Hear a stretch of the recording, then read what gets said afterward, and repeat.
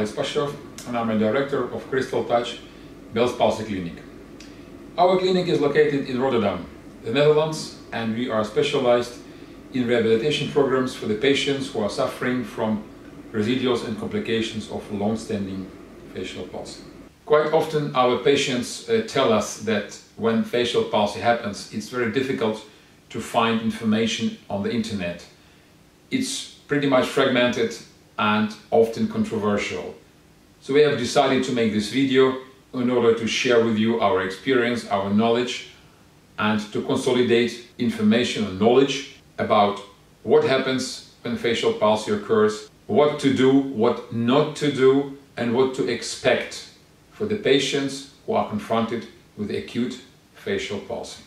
Facial palsy, which is unilateral paralysis of facial muscles, happens when the nerve, facial nerve that connects the brain and facial muscles, sustains damage. This damage often happens when the nerve is subjected to compression. And compression in its turn can be a result of swelling of surrounding tissue, because the facial nerve runs here in the temporal bone in a very long and curved channel where it is quite vulnerable. So if the swelling happens, nerve sustains compression. If bacterial infection or viral infection is also there, it can lead to compression and also to damage the facial nerve. There are two possible scenarios for the recovery after facial palsy. The first, more light, more favorable prognosis will be if the damage to the nerve was only superficial, and the second, more lengthy recovery will happen if the damage to the facial nerve was more severe. Let's take a closer look at these two possible scenarios. If the damage to the nerve tissue was only superficial, then the electrical insulation myelin sheath can be recovered, restored quite quickly, and we can expect that the facial movements will return within from 2 to 5 weeks completely. It will be full spontaneous recovery, and the functions of facial muscles will be as before. Less favorable scenario is when the nerve sustains a more severe damage. We can compare a facial nerve with a thick telephone cable, which consists of many insulated wires. So when only the insulation is damaged is the first case of damage, more light, and when the second, more severe damage happens, then not only the insulation becomes damaged, but also a so-called wire, which has a name axon. It is a nerve fiber, also becomes damaged, and the brain loses physical connection with the facial muscles. There is no more wire that connects the brain with the face. So of course, to recover this kind of damage, to restore this kind of damage, takes much more time and also takes more resources from our body. Depending on what kind of cause has resulted in facial palsy, the prognosis for recovery, for quick recovery, may be more or less favorable. To the more favorable situations, we can consider the classical Bell's palsy. Bell's palsy is essentially a diagnosis of exclusion. When no particular cause can be established, then the functional disorder gets the name facial palsy. A more severe cases of damage, to which belongs Ramsay-Hunt syndrome, which is related to herpetic eruption. It can be also tumors or post-operational facial palsies, which presume that there is quite a heavy swelling, which leads to quite heavy compression, and of course this swelling does not go away that quickly. If we are talking about less favorable scenario, if the recovery takes long time, which is long, it could be 1 month, could be 2 months, could be 3 months before the first signs of returning facial movements will appear, then there is quite a high probability that recovery will be incomplete and that there will be some residuals and complications after long-standing facial palsy. Now let's talk about what you should do and what you should not do when or if facial palsy happens to you. What you should do, you should immediately see a doctor. You should see either an ENT doctor or a neurologist, but in any case, a specialist that has a good understanding of facial palsy and can prescribe you proper medication, can also research what has caused your facial palsy, if there is an inflammation, if there is a bacterial infection, if there is a viral infection, or eventually if there is a tumor that is slowly developing somewhere in cerebellopontine angle. So please do your best to see a good specialist. And that specialist will prescribe you medication and give you good advice what you should do during the acute phase. Most of the time, let's say the medication of choice is prednisone, which is a steroid that has a main effect on reducing the swelling. We need to reduce the compression, and to reduce the compression, we need to get rid of swelling as soon as possible. If there is a viral infection or infection by bacteria, then of course you should take medications against bacteria or antiviral medications. Now, what you should not do. You should not panic. I perfectly realize when half of the face doesn't want to move, when you cannot blink, when the mouth corner is hanging, when you cannot hold in your mouth liquids or food, when the speech becomes slurry. It has a very big impact, especially an emotional impact. But please do not panic and do not despair. The regeneration starts to happen at the same very moment after when the damage happened. So your nerve is regrowing, it is regenerating, it is going to reconnect finally to your facial muscles. So the facial movements will return.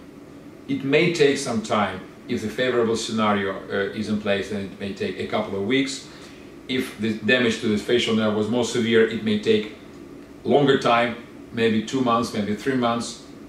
But the movements will return to your face. So please do not panic, do not despair. We should realize very clearly that there is no way to quickly switch back your facial nerve. The damage had happened, and your body needs time to regrow, to repair the damage. It's the same like if you cut your grass in your garden, you don't expect it to regrow overnight or even within 2 or 3 days or even a week. It takes the time that is determined by the laws of nature. The same is with our body. If you cut your finger, you don't expect it to be completely gone the next morning. So please realize that all processes in our body take time. And there is another very important aspect. When we panic, when we despair, when we feel hopeless, we suppress our immune system. And we need our immune system, and we need all the resources of our body in order to recover quicker. Therefore, please stay calm, maintain your emotional balance, do nice things, take a lot of rest, because your body has been subjected to quite a heavy impact, also your emotions, so take rest. Don't run, take rest, sleep. If you feel like sleeping, go to sleep. If you feel like doing nothing, do nothing. Do good, positive things and maintain your positive state of mind. This is very, very important, and it will improve and facilitate your recovery. In the next part of this video material, I will give you a few useful tips that you could use in order to help your body recover. There is no way to improve it dramatically, but you can do something from your side to make the task for your body a bit easier. Our suggestions are applicable both for the patients who are suffering from acute facial palsy and for the patients who are suffering from residuals and complications of long-standing facial palsy. Suggestion number 1. Please do not try to force your face into facial expressions. To the contrary, try to find a couple of times per day the time and sit quietly for about 10 minutes. Listen to your face. and try to restore the sensory balance between the affected and the healthy side. Try to perceive your face as one whole unit, not as a combination of two separated halves. Suggestion number 2. We do not recommend to our patients to use any facial exercises like pronouncing letters, pronouncing sounds, making some facial expressions, forcing them into, or forcing your muscles into making some faces. Why? From our point of view, and also based on our experience, doing active voluntary movements may facilitate formation of synkinesis, may lead to contractures of facial muscles, and may create some sensation of tension in your face, which of course we want to avoid. The next suggestion, number 3, is especially practical and useful for those of you who are confronted with the residuals and complications of long-standing facial palsy. By those I mean rigidity of facial muscles, some pulling sensations in your face, contractures of facial muscles, and of course synkinesis. So suggestion is, find a couple of minutes a few times per day, sit quietly and focus on conscious relaxation of your facial muscles, one by one. Find on internet, on elsewhere, the facial muscles that we have in our face, learn them and try to focus our attention on relaxing them one by one. Why is this recommendation useful and practical? What we want, the reason is simple.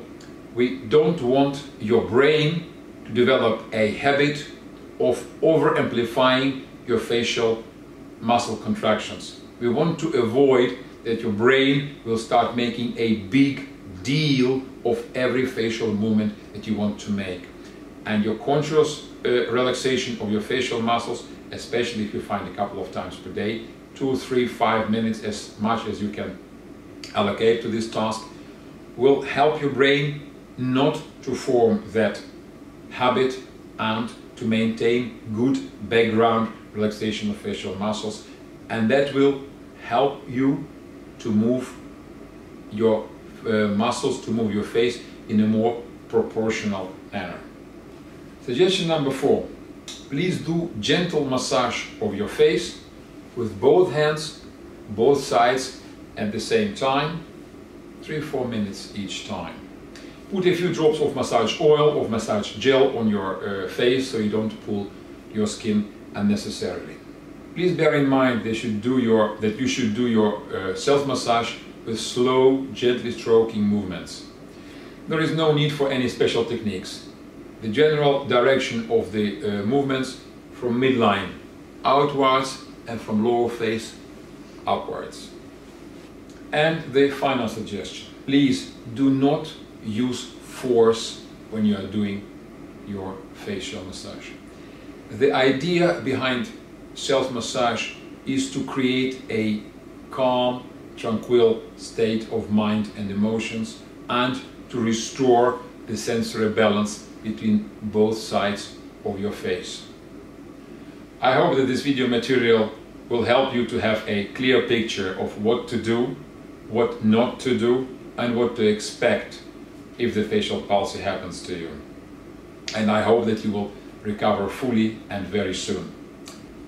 Please don't worry, in absolute majority of cases the recovery is complete, and only a small fraction of patients who have suffered facial palsy develop some residuals and complications.